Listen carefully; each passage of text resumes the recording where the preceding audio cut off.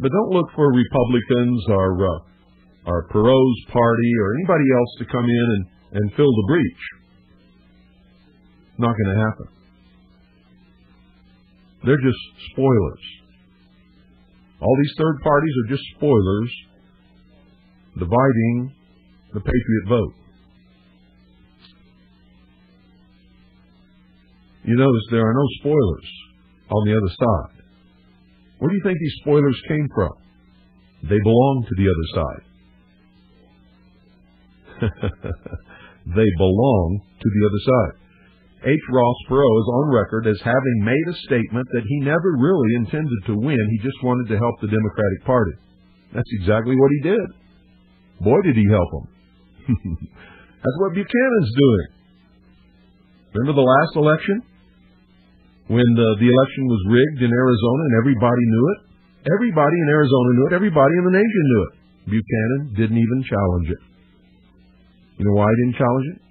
He had no intention of really running or really winning, and he doesn't have any intention of doing that now.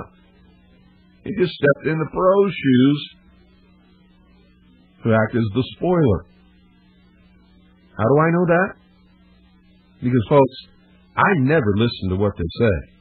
I watch what they do.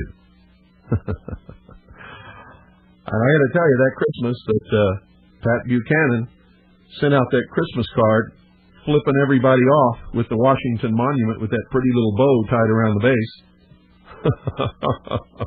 The phallus of Osiris.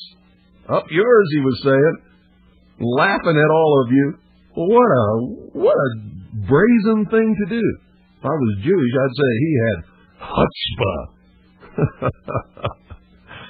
But you see, just me and a couple other people in this whole country really understood what that meant. The rest of you had no idea. There's some of you got that Christmas card displayed in a frame in your house. You're so proud of it. It's amazing. I mean, it is amazing. The American people are so ignorant, apathetic, and so stupid, dumbed down,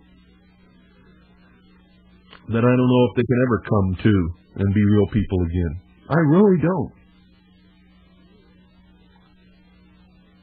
In fact, I'd have to say that it's doubtful for anybody that's alive ever regaining their sanity and becoming real people again.